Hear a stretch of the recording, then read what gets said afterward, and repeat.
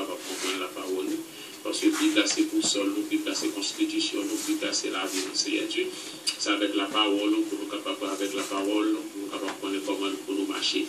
Nous devons aider chaque monde qui branche dans l'émission Développement la Bible, Seigneur Dieu, pour pouvoir ouvrir l'intelligence davantage, pour nous capables de connaître qui ça qui est dans la Bible, comment que nous devons appliquer, comment nous devons mettre en application, comment nous devons servir avec le Père. Après-midi, nous nous remercions pour chaque auditeur, auditrice qui est toujours branché chaque après-midi, par tout travail côté, oui, Seigneur Dieu, depuis laisse arriver, vous brancher ensemble avec nous. Nous nous remercions, Père, pour les hommes que vous mettez, Seigneur Dieu, à la disposition pour pouvoir aider, Père, pour attraper la parole, Père. Nous levons Pasteur Foris, Seigneur Dieu, Pasteur Diva François, Pasteur Kepler et Pasteur Gary, Seigneur Dieu Tout-Puissant, qui livrait entièrement avec ses vies de travail, ça avec Tout-Puissant. Pasteur Levelt, l'homme, c'est 3 fois 5. Nous demandons à bénir chaque serviteur au Père Tout-Puissant et chaque autre monde, le frère Charles et les frères Marcelis, Seigneur Dieu, et les Glacailles, Père Tout-Puissant. Nous demandons chaque auditeur, auditrice, chaque monde qui mettait une participation pour nous capables de faire éclair dans la Bible la paix. Nous demandons à bénir davantage, bénir servant, Seigneur Dieu, nous connaissons qui est déjà branché, côté où il a caillou Dieu. Nous demandons à étirer toute douleur qui t'a imposer autant de la parole, Père Tout-Puissant, tout ça qui t'a interrompre un monde qui léchita, autant de la parole, nous demandons à faire cet esprit capable de porter au Dieu avec Dieu, Seigneur Dieu, faire capable de bonne compréhension, capable d'entendre qui ça Bible a dit, Père. Mais nous, qui sommes dans des micros, nous demandons assistance Saint-Esprit avec nous, Seigneur Dieu, parce que aussi le docteur, nous, c'est la vie, nous fait, bénis, nous pouvons rester avec nous, Dieu. Nous nous remercions pour ce maintenant, on fait nous passer, et nous pouvons continuer avec nous pendant le week-end, Père, nous connaissons, et nous n'en Seigneur Dieu, nous pouvons combien nous passer, nous ne pouvons pas combien nous rester, nous ne pouvons pas qui va faire apparition, nous ne pouvons pas qui va faire retour là, Seigneur Dieu, mais nous connaissons tout pouvoir, et tout bagage ça aussi, non, mais pas qui fixe date, Seigneur Dieu tout-puissant. Mais nous-mêmes, c'est le bagage n'attend que ce soit les jours, secondes, minutes qui vous fait apparition, s'il vous plaît. Nous demandons faire nos grâces pour nous capables de jouer nos places pour Dieu. Nous prions pour ça, dans nos petits tout Jésus-Christ qui vit, qui règne au siècle des siècles. Amen. Merci Seigneur. N'appelez Marc chapitre 2. Marc chapitre 2, verset 1er à 7. Et Jésus guérit un homme qui était paralysé. Quelques jours après ça, Jésus tournait Capernaum, il entendait l'idée la caille, et si tellement il y a des gens qui étaient semblés et pas de place encore pour même devant porte caille là. Jésus même t'a pas annoncé une parole là, c'est là ça, une colonne monde vient arriver. Quatre là-dedans, il t'a porté un homme paralysé. Il t'a mené par Jésus, mais foule là, est coincé en pile, qui fait mon pas capable de coucher pour côté Jésus. Et ça, il décloué tout là, et exactement sous tête Jésus, et puis il filé non paralysé à descendre dans le trou, tout couché sous Naglia. Jésus, ouais, Jean, il a bien confiance dans lui. Il dit, non paralysé, petit moins, péché ou pardonné. Il y a quelqu'un qui dit, la loi, chita là, il a dit dans le cœur, pour qui, et pour qui, non, ça parle mal, sous bon Dieu comme ça, qui monte sous la terre, qui est capable de pardonner péché, ça, c'est travail, bon Dieu seulement. Amen. Et nous disons bonsoir encore avec tous les amis, frères et sœurs qui sont déjà branchés ensemble avec nous. Et nous saluons dans le nom de notre Seigneur Jésus-Christ. Et nous comptons pour nous ensemble avec vous. Et chaque moment, dans les arts, bon Dieu va nous opportunité pour nous capables ensemble. Nous donnons bon Dieu gloire pour ça et nous bénissons bon Dieu nous dire. Et que le ciel capable de continuer de verser bénédiction. Et sur tout le monde qui est branché déjà dans l'émission Développement la Bible, nous disons que la grâce et la paix de Dieu avec nous. Et nous comptons pour nous, avec nous, saluer cordialement de cœur ou de loin qui est aujourd'hui. Et nous saluons que mon Dieu est capable de jeter des versets de grâce sur nous-mêmes.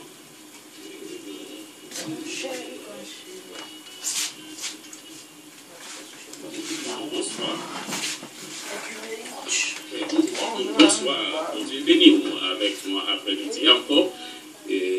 chaque après-midi depuis 2 heures arrivées. C'est là pour nous rencontrer ensemble avec l'émission Développement la Bible. Pour capable prendre Bible et un cahier ou un plumeau, mettez-le et prêt pour nous capable aller et développer ça qui est dans la Bible. Nous saluons tout le monde, nous disons bonsoir avec la sœur Claudette Duré, et nous saluons Sœur Camélite et nous saluons tout le pasteur nous. Bonsoir. Bonjour, Phito. Bonjour, nous sommes Camélite, comment est le système? Ah bon, on fait quoi ce matin? Ah ben Jésus, tout va bien. Et toi, tu m'as dit ça, tu vas côté pas? Ok, mamie chérie. Ok, d'accord. Non, non, fais ça, mamie. Bon Dieu béni. Ok, bon Dieu béni. Merci. D'accord. Oui, nous disons bonsoir avec la sœur Yvan, nous saluons Mamie Louture, nous saluons Sœur Mira, bonsoir, et nous saluons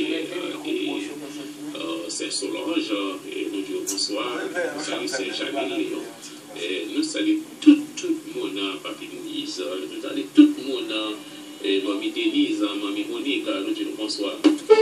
Développement la Bible, bonsoir, bon Dieu béni. Bonsoir, Pasteur, bon Dieu béni. Bon Dieu béni, tout ma chérie. Bon Dieu gardé, nous nous merci. Tout votre la joie, nous avons des messages. Amen. Et nous nous merci. Nous saluons famille, nous saluons tout pasteur. Nous saluons tout le monde qui souligne, qui bon Dieu béni, dans l'écoute. Merci, ma chérie. Bon Dieu béni, c'est une passion très bonne. Bon Dieu béni. Merci, mamie. Merci. C'est s'il faut appeler, il pas pour finir pour là comme Développement la Bible, bonsoir, bon Dieu béni. Bonsoir, Pasteur. Bon Dieu béni, c'est pas bon Dieu. C'est ça, Yannick. C'est Yannick, nous comptons attendre comment il est. Oui, bon Dieu béni, à l'écoute. Merci beaucoup, nous comptons attendre. Bienvenue dans l'émission Développement la Bible.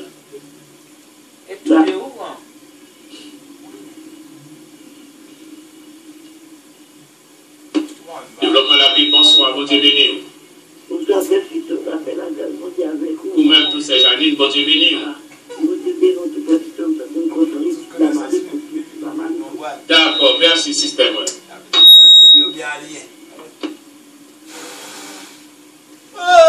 Nous saluons la sœur Kepler, bonsoir. Nous saluons la sœur Marcelis. Nous saluons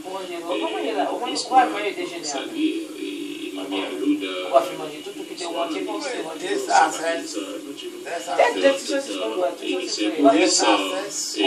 Bonsoir, nous saluons Mamie Lambert.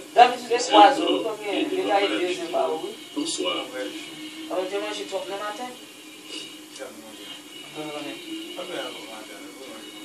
Il fait 2 heures avec 13 minutes. Nous commençons sur la radio. Développement la Bible, bonsoir, bon Dieu béni. Bonsoir, Phito. Bonsoir, système, comment est ma Michel? Nous saluons Jésus. Nous saluons José Marie-Paul. Oui, nous saluons Phito. Nous disons Dieu merci pour vous, comme tu as fait semaine accomplie. Amen. À grâce de Dieu. C'est ça. Nous disons Dieu merci pour ça. Amen. Nous même si nous avons la tête, nous avons ça. D'accord, c'est Marie-Paul. Bon Dieu béni. Ok, très bien ça. Bon Dieu parle, son barrage, nous Allez, c'est ça. Bon Dieu nous fait Phito. Salut tout frère Maxime de l'Esprit. Ok, bon Dieu béni, tout c'est Marie-Paul. Merci. Parce que bon week-end, nous connaissons bon Dieu, de vos stations à perdre. Amen, c'est ça, c'est Maria. Bon Dieu béni. Ok, bye bye. son téléphone là, il faut avoir les normales. Regarde au micro.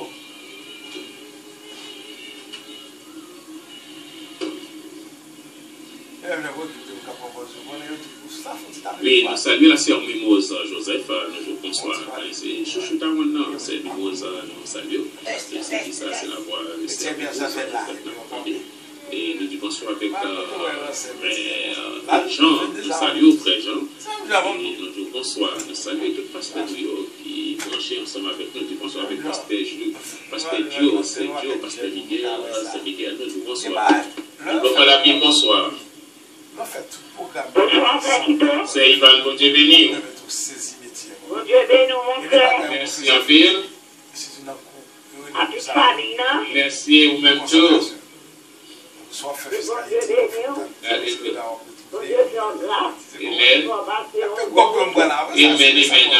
côté partout, que votre équation avec mamie, c'est donc parce qu'on va quelqu'un de merci. D'accord, c'est Ivan, merci pour appel.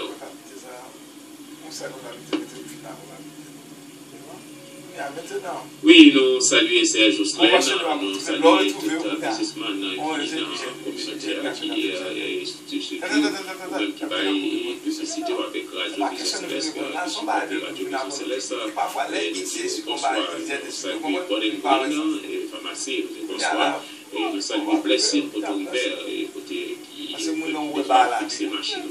Et qui fait inspection, aller dans le ticket et dans le ticket, et on est capable de placer notre repère. Et nous connaissons une pharmacie, c'est une pharmacie qui est là, qui est dans Bord, qui est dans Pasteur, qui est dans Market Street, et même qui a une prescription, aller là, vous êtes capable de jouer une prescription dans Bord, une pharmacie.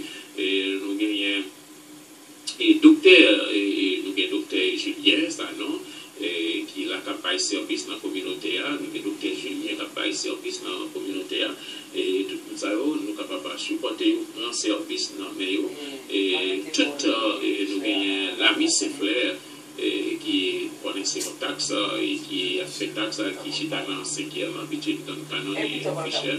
C'est là que l'office lié, le qui besoin de faire taxes, on est capable d'aller la caille l'ami Saint-Flair, et puis on va jouer un service. Développement la ville, bonsoir, nous te bénissons. Ah, ben, bienvenue, système Palma, comment est? Ah, ben, n'a béni, oui. C'est ça, c'est ça. Ah, ben, bon Dieu, non, et bien, on a profité de happy birthday, tout le mois, c'est pour tout le mois, c'est pour d'accord, système, merci pour l'appel. D'accord.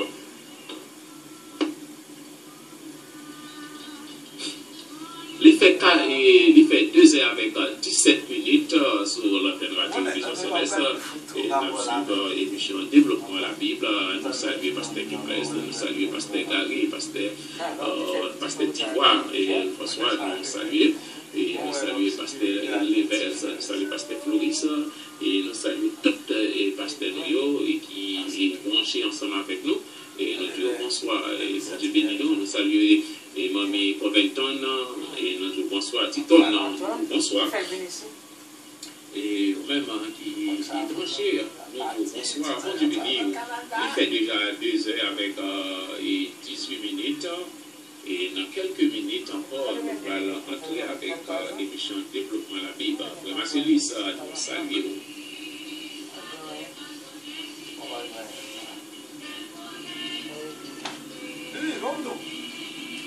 Quand le monde qui vont régler mais son apparence, si vous n'avez pas état de qui j'aime bien, moi qui j'aime balancer. Il y a une comptabilité, donc là, la plupart de toute la école pour par exemple, sans exagérer, quand il était pour montrer les vieux qui vraiment valables, 25% pour exemple. Même souvent, mais ça fait 40%. Il y a un monde qui a une grande avance. Il y a un monde qui a une grande avance. Dans une grande avance, et puis ça vient, c'est loué. Oui, n'a pas oublié le 11 avril, si Dieu veut, on a gagné une fête pour nous capables de fêter le 10e anniversaire de Radio Vision Céleste. On a demandé tout nous capables de supporter soirée ça, qui est faite samedi 11 avril, si Dieu veut.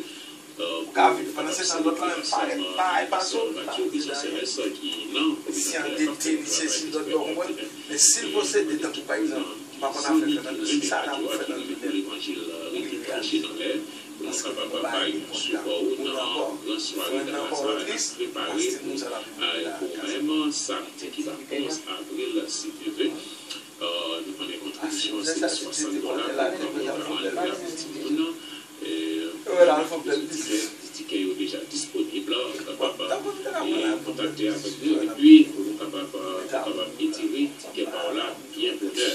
Et comme si, comme les madame ça fait, son cahier, et 700, c'est Wood qui est dans Jack and Town, c'est là qu'il faut faire des fêtes, dans une belle place, et pour pas qui pas besoin de faire, ou bien la machine, et on va faire parquet, parce que vivre, c'est vivre.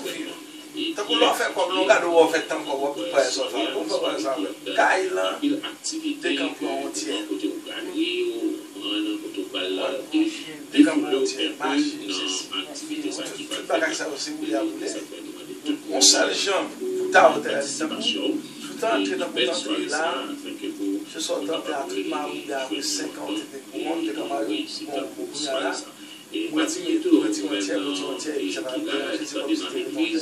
Pasteur, c'est là et nous parler de participation à la radio Vision Céleste avec $1. Et bien, en plus, tout, il y a ça gain, sans qu'on a tête pour supporter la radio Vision Céleste. Sans qu'on a tête pour son richesse. Bonsoir, mon Dieu béni. Bonsoir, Frère Phito. Mon Dieu béni, Pasteur. Bon Dieu béni. Merci, au même temps, comment je l'ai passé. Eh bien, nous sommes capables de dire avec Jésus, tout va bien. Amen. Nous comptons. Bon, après jeudi, nous retrouvons pour nous capables de continuer avec l'introduction de notre frère sur la doctrine des témoins de Jéhovah. Amen. Alors, nous saluons tout le monde qui est table à écouter nous. Et nous avons des gens qui gagnent qui l'ont amené avec cahier pour ne pas rater l'occasion parce que l'intervention ça est très important pour nous. Amen. Et nous voulons faire tout le monde connaître que nous n'avons pas voulu faire parler de nous-mêmes, mais nous avons une responsabilité parce que chaque serviteur, mon Dieu, c'est une sentinelle qu'elle vit. Et il y a un sentinelle où on est supposé veiller. Et nous, tout ensemble, en tant que serviteurs de l'Éternel, Jésus-Christ, parce que nous l'avons dit veiller. Et nous avons raison pour nous veiller parce que nous, la Bible a dit non, sinon c'est qu'on est qu'il est volé à venir pour le rentrer. La caille nous pour le dérober tout ça, nous venons soit égorger nous et tuer nous, nous pas veiller toute nuit là pour voler à part nous. Alors, nous, par contre, si vous avez bien, quoi, Phito.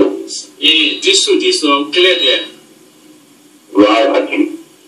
Alors, pour les gens qui passent branché semaine dernière, ou bien qui passent bien comprendre l'intervention, nous voulons un petit peu plus simple après-midi pour nous capables d'expliquer à mon cap écouter nous après-midi que il y a beaucoup de bagages qui passé et aujourd'hui à travers le monde qui a besoin d'attirer nous-mêmes les chrétiens parce que nous avons des prophéties qui étaient annoncées et que aujourd'hui prophétie ça y a accompli. Alors, si nous pas à veiller, si nous pas contrôler, eh bien, il y a des prophéties qui arrivent sur nous, nous pas de chambre comprendre, nous pas de chambre ça qu'a fait là. Alors, nous croyons que la Bible, c'est il y a un livre qui est plus ancien qui existait parmi tous les livres qui sont sur la terre. Et c'est la Bible parmi tous les écrits, parmi tous les livres qui écrit. C'est seulement la Bible qui traversait tous les âges. Et qui étaient là, qui pas jamais disparaître. Ou bien des auteurs dans différents pays qui écrivent des tonnes de livres. Livres ça y disparaître. Mais la Bible même livre était là.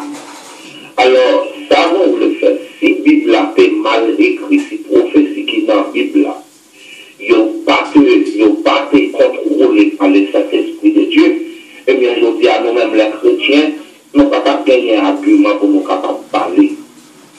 Mais moi, je veux faire tout le monde qui va connaître les gens qui poussent et viennent parler d'un témoin de Jéhovah. C'est parce que l'Éternel des armées, le Dieu créateur qui est Jésus-Christ, qui a créé le monde même, et que M. Taillot fait connaître que Jésus-Christ chambre Dieu. Nous allons expliquer tout ça, dit. Mais dans l'introduction, nous après-midi, nous voulons faire tout le monde comprendre que il y a des interdits. Des interdits, c'est des bagages que bon Dieu défend, mon Dieu mettez les hommes en garde pour les hommes parfaits. Eh bien, monsieur Sayo, ils arrivent à faire plus, ils exagèrent, ils font plus que ça, mon Dieu, demandez pour nous parfaits. Parce que comme par contre, nous venons dans la mission, est-ce qu'on marche avec une Bible? Ah, souvent, vous regardez, même là, et même, il a déjà là. Eh bien, moi, demandez au frère Phito, s'il vous plaît, dans l'émission, ça, gagné une soeur, mercredi, fait à te poser une question mardi, et Pasteur a lui prendre du temps pour venir avec quelques réponses là, pour pas d'explication. Et dans demain mercredi, c'est à relais encore pour demander, il n'y a pas de réponse là. Et nous demandons pour tout le monde qui voulait poser une question sur l'émission ça. Pas poser de questions, après ça, on quitte l'antenne radio, on va régler l'autre bagaille ou absent, et puis le reste de la réponse là, on va attendre. Après, on tourne dans demain pour venir troubler le programme là, pour dire pas de bonne réponse là. Et notamment pour plutôt faire en sorte pour enregistrer l'intervention aussi, il y a un jour nous-mêmes, nous pas là. Mais c'est ça qui est enregistré, donc après été comme archive, capable de repasser pour tout le monde capable de faire et même l'autre monde qui peut faire capable de voir ça t'es dit, qui s'est préparé pour nous avant même qu'il y ait devenu. Alors, moi je voulais commencer l'après-midi dans Developpement chapitre 4, maintenant verset 2 seulement pour me capable de lire, et qui ça, l'Éternel, Jésus-Christ même, mandé pour mon parfait avec la Bible.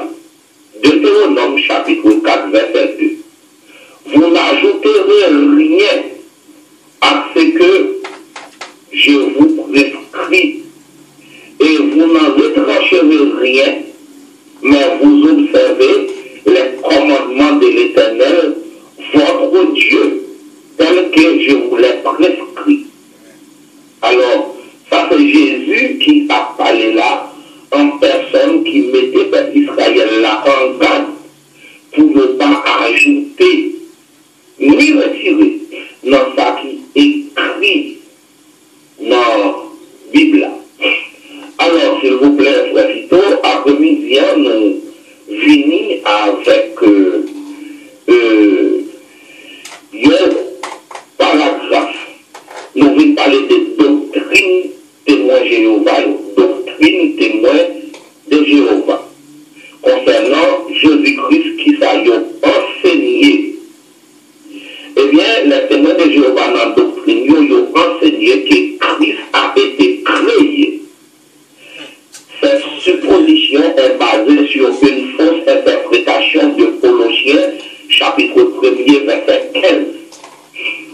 Alors, monsieur Sayo fait une fausse interprétation, côté que Dieu a interprété, et Colossiens 1er, il faut que ça nous dise interprété.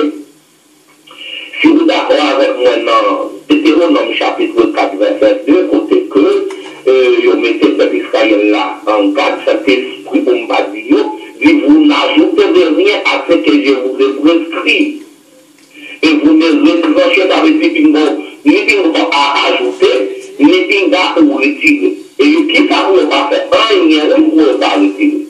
Et tout à l'heure, on va venir avec Matthieu chapitre 5, verset 18, pour mon cap écrit, il y a capable et vérifier pour nous plus tard. Qui dit malheur à un monde qui ajoute ou qui retire un iota. Et il dit dans Matthieu, un iota par chambre retiré dans le livre de la loi jusqu'à ce que l'Église parle encore.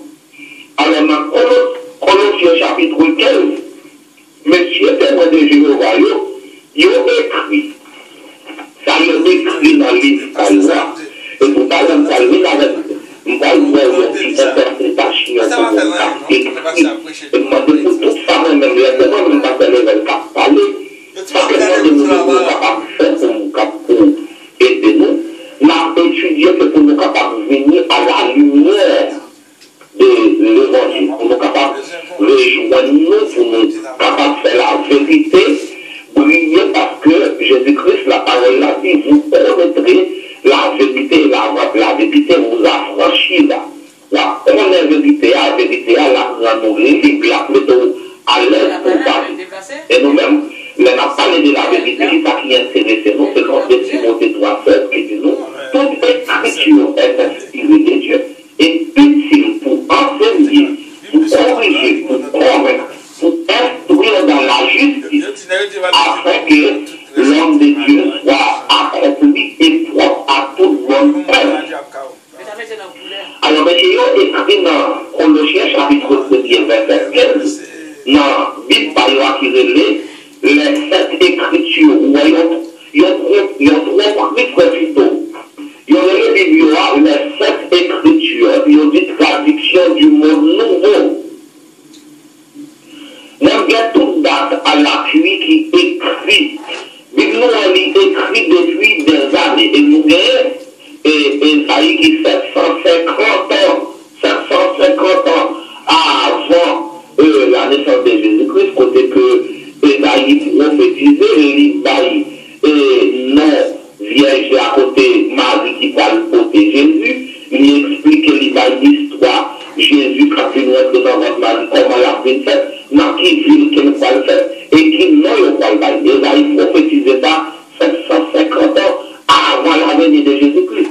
Et M. Taylor parlait dans les années quelques temps plus tard où nous venons sanctionner les Écritures et nous venons changer, nous n'avons aucun respect, nous venons violer et les préceptes bibliques, nous venons piétiner, nous Dieu qui n'a aucune valeur pour nous, nous mettons tout le bagage en papier et puis nous faisons connaître que nous venons dire la vérité. Nous avons écrit ça dans la Bible, dans Colossiens chapitre 1er, verset 15, nous avons écrit. Il est l'image du Dieu invisible, le premier de toute création. C'est ça qu'il a écrit dans la tradition du monde nouveau, Bible témoin de Jéhovah. Il dit, il est l'image du Dieu invisible, le premier de toute création. Or, dans la Bible noire, il est écrit dans la Sainte Bible, dans la Bible, version second. Le Fils est l'image du Dieu invisible, le premier de toute la création. Alors, s'il vous plaît, monsieur, vous retirez l'expression là. Non, là, L-A, n'est pas retiré là. Eh bien, ils ont détourné la parole complètement. Ils ont vu dire, leur bataille, mais des matchs, ça y a fait, pour qui ça y a fait des matchs là, c'est pour nous capables de retirer Jésus-Christ. Non, fille du monde, alors le mot Jésus-Christ pas exister. Pour nous, ils n'ont pas reconnaître Jésus-Christ, ils n'ont pas reconnaître que Jésus-Christ c'est Dieu, parce qu'ils ont Jésus-Christ pas Dieu, et ils ont même maintenant, ils ont venu avec leur Dieu, pas nous. Nous avons un bagage qui attire de nous là, que nous avons besoin d'attirer attention tout le monde, pour nous capables de faire attention. Dans Apocalypse 3, verset 14, dans Apocalypse 3, verset 14, et que monsieur écrit dans Bible Tayoa, et à l'ange de la congrégation qui est à la Odyssée.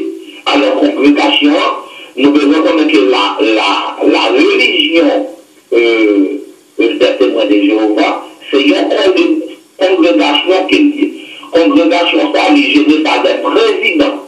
Le président a payé l'argent dans poche paillot, il a envoyé des missionnaires qui servaient comme ambassadeurs, qui représentaient dans ce du pays. Il y a un cabinet d'avocats, mais ça avait tout affaire. Alors, M. Yobe écrit dans Apocalypse 3, verset 14, écrit à l'ange de la congrégation qui est à la Odyssée, écrit, voici les choses que dit l'Amen.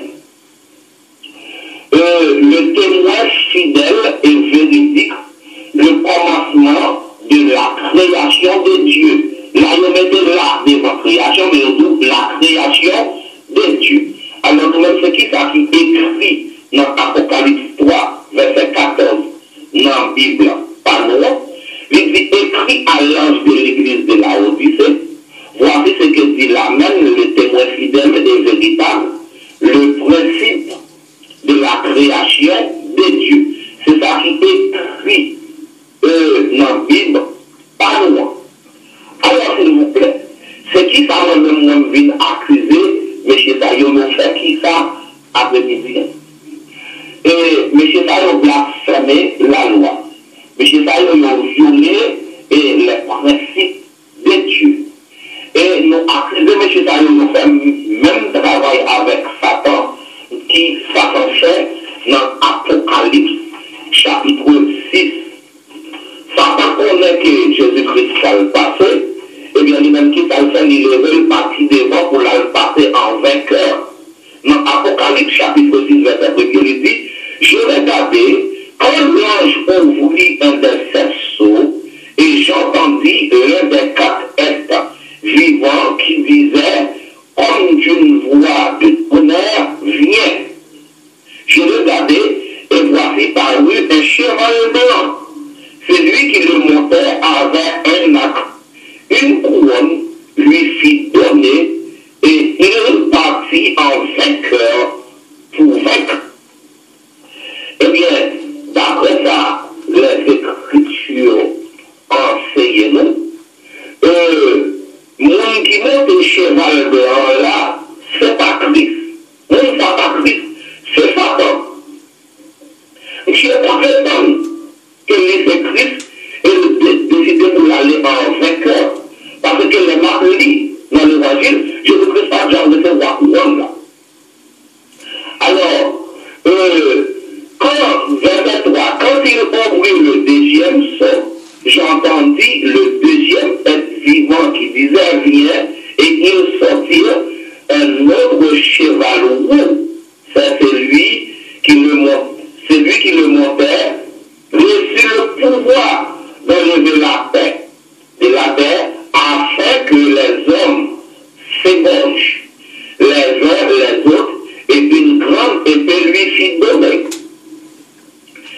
Le cheval, le cavalier montant le cheval blanc n'est pas Christ, ainsi que le prétendant, ceux qui considèrent ce passage comme prophétique des conquêtes de l'évangile. En effet, aucune couronne ne fut remise au Seigneur au début de la proclamation de l'évangile.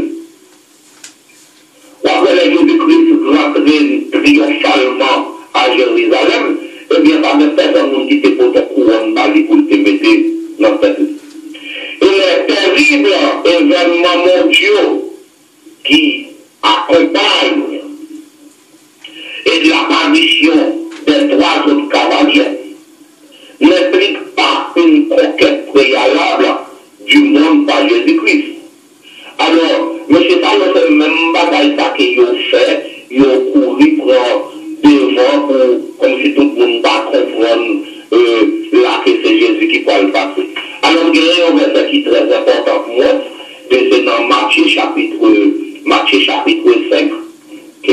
je vais faire une petite lecture, même si ça a arrivé pour nous capables de nous pas de problème, parce que nous avons beaucoup de choses à dire avec étude ça que nous avons fait là sur le témoin de Jéhovah. Et moi, frère, c'est une besoin plus précis dans ça que ma bio. Et nous dit que nous posons des questions. Préparons-nous tout argument, nous avons tout bagaille qui pourrait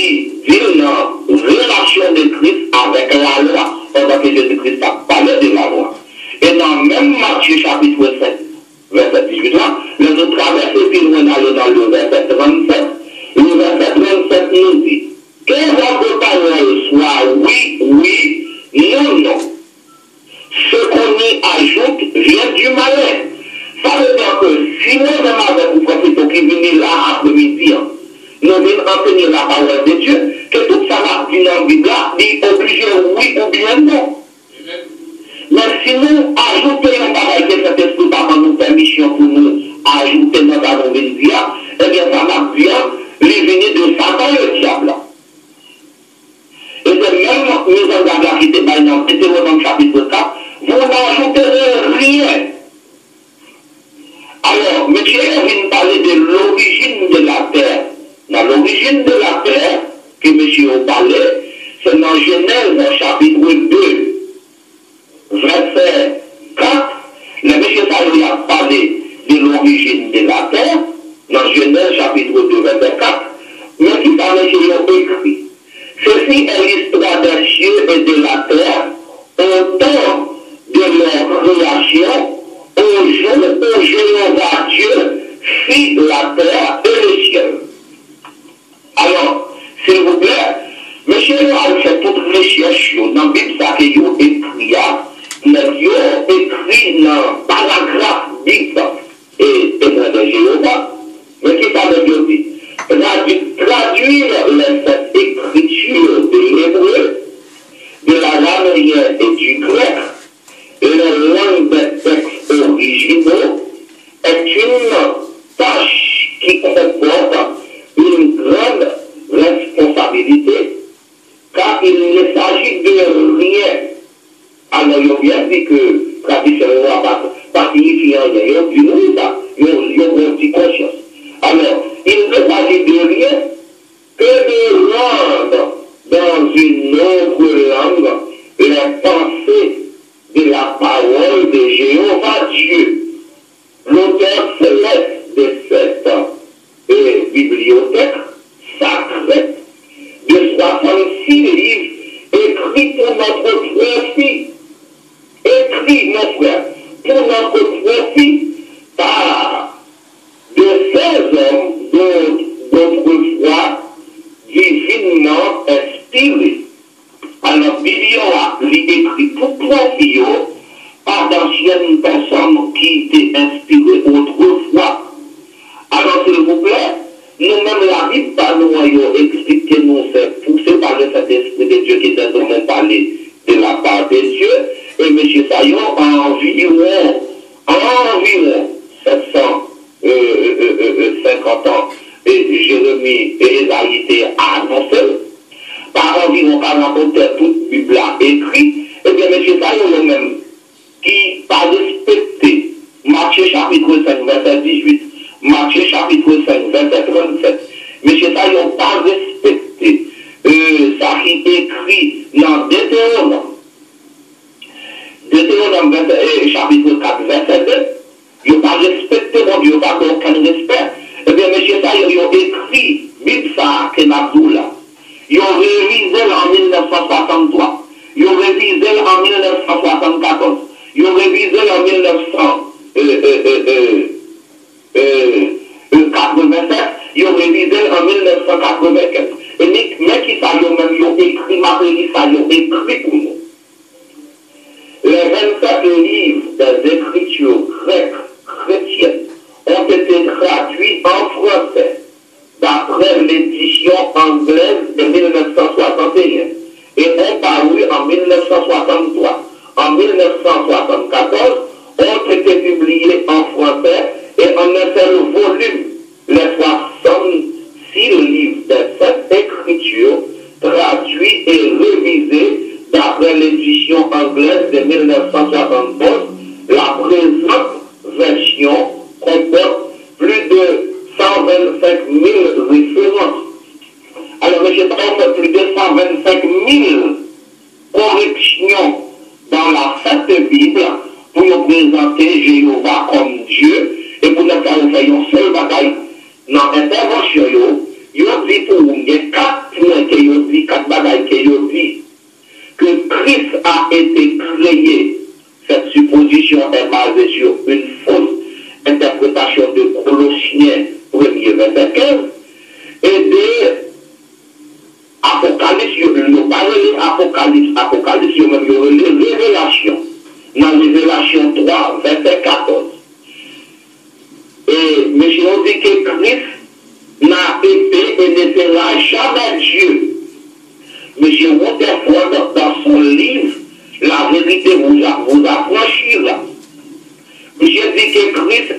Dieu puissant, mais Christ n'est pas le tout-puissant qui est Jéhovah. Je dis que Christ n'était qu'un homme sur la terre. Il est mort comme un homme. Et vous avez M.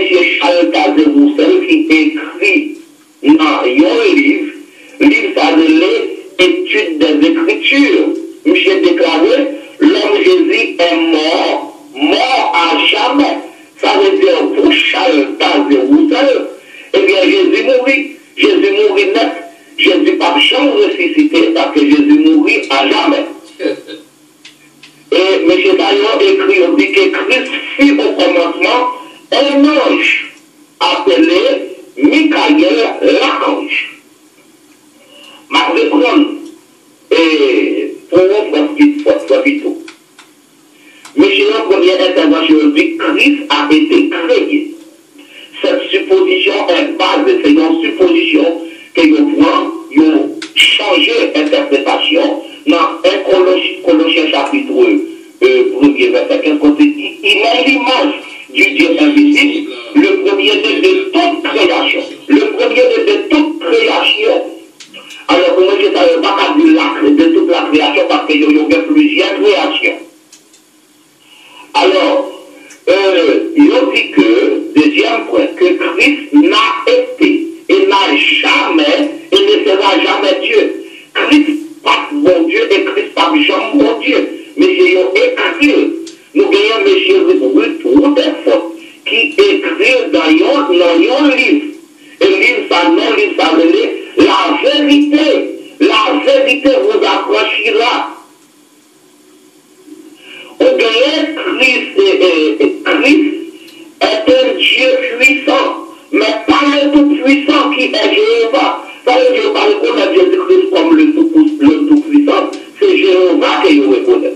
Or, si nous traduit dans l'Écriture qui tirée par le grec et l'araméen, eh bien, nous avons depuis dans Genèse qui est Yahvé, mais grec là c'est un bouclier, frère Phito. Grec là pas écrit avec voyelle, c'était consonne seulement. Alors, M. Taillon, ils ont gagné, ils ont fait un pile d'écart dans le mi-temps l'église. Nous, dans le mi-temps à, comment dirais-je, institution, avec des fausses interprétations qu'ils ont portées. Ils ont écrit TMN, l'OTMN, eh bien, c'est la tradition du monde nouveau. La tradition du monde nouveau, ça, eh bien, les Taillons, les vérité ne vous faire connaître que Jésus-Christ. Pas mon Dieu et pas puissant mon Dieu. Christ n'était qu'un homme sur la terre. Il est mort comme un homme, selon Charles Roussel, dans son livre Étude des Écritures, où j'ai déclaré l'homme Jésus est mort à jamais. Si quelqu'un qui besoin de date de référence, ma parole date de référence, et nous demandons pour tout le monde, s'il vous plaît, écoutez-nous là, ou capable tout simplement prendre un ordinateur ou l'ouvrir, et puis aller sur Google pour taper la tradition du monde nouveau, Bible des témoins de Jéhovah. Et vous prenez la parole là, pour vous commencer lui, et puis par là, vous mettre posé. Eh bien, nous obligés à répondre, même s'il leur a pas, pas comme sous cas, comme des minutes encore pour me répondre, pour vous faire. Non, là aussi pour vous, parce que vous avez jusqu'à 3 heures là, pour vous mettre. D'accord. Alors, nous répondons, M. Taillon nous dit, Christ ne fut pas créé. Il est le créateur de toutes choses. Selon Colossiens chapitre 1er verset 16, l'expression premier-né de Colossiens 1er 15, cette expression peut être comprise par le verset 17 du même chapitre de Colossiens. Le premier-né d'entre les morts, cela ne dit pas que Christ fut le premier à ressusciter de la mort avec un corps glorifié. Il est le premier de ceux qui sont morts. Il est la garantie de la résurrection de tous ceux qui lui sont unis par la foi. Et vous pouvez regarder dans 1 Corinthiens chapitre 15 verset 20 et Romains chapitre 6 verset 9. Si il y a des gens qui ne comprennent pas, nous sommes capables après l'émission corps ressuscité de Jésus est le modèle auquel tous les corps rachetés seront semblables. C'est ça que nous avons écrit, monsieur, il n'y a pas assez d'intelligence pour nous capables de comprendre. C'est une perversion des Écritures de lire premier-né comme si les premiers créés. Alors, le prophète Ésaïe dit concernant l'incarnation, un enfant est né, mais de sa qualité de fils, il dit, un fils est donné, selon Ésaïe chapitre 5, verset 9. Et s'il vous plaît, les vieux sont tellement intelligents pour nous. Excusez-moi que là, aujourd'hui, on va parler devant tout le monde, ou pas capable de dire des gros mots, mais si tout le monde est capable de réclamer et indulgent tout le monde pour ne pas demander pardon, je ne suis pas capable de dire que c'est tellement intelligent, non, je suis tellement audacieux. Même avec Satan, parce que Satan audacieux, il est malin, il cherche un langage pour tromper, vigilance monde. Mais je dis à mes amis, s'il vous plaît, si vous êtes capable de comprendre, si tu as fait du bon sens, qui est capable de venir aujourd'hui pour venir avec une parole pour monter la caille qui est école, pour le monde qui est l'école caille frère, pour aller tromper vigilance, et puis pour faire connaître que Jésus-Christ pas mon Dieu. Eh bien, 750 ans, mon frère, 750 ans, et Ésaïe venu, et avec parole, ça, Ésaïe chapitre 9, verset 5, qui dit, car un enfant nous est né, un fils nous est donné, et la domination reposera sur son épaule. En tant que Dieu est sauveur, Seigneur, le maître du ciel et de la terre, il dit, on l'appellera admirable, conseiller, Dieu puissant, Père éternel, preuve de la paix. Mais les géants seulement ont venu avec le nom de fils, pour montrer un petit monde qui est fait et puis qui grandit, pour voir un monde, le petit monde va mourir, et le petit monde va mourir, c'est fini. Monsieur mourir, net, il n'est pas chambre levé encore. Eh bien, nous avons un mot qui est un mot hébreu qui traduit Dieu dans Genèse chapitre 1er, verset 1er. Eh bien, il est au pluriel, avec le verbe au singulier. Moi, au pluriel, on met le verbe là au singulier dans Genèse chapitre 1er. Ok? Au commencement, Dieu créa. Alors, Christ était et sera à jamais Dieu. Cela est prouvé par le fait qu'il porte des noms divins. Ésaïe chapitre 5. Matthieu chapitre 1er, verset 23. Jean 1er, verset 1er. Et nous dit que Jésus-Christ c'est Dieu, il n'est pas donné. Matthieu chapitre 2, verset 11. Matthieu 14, verset 33. Matthieu 28, verset 9. Luc 24, verset 52. Hébreu chapitre 1er, verset 6. Apocalypse 5, verset 8.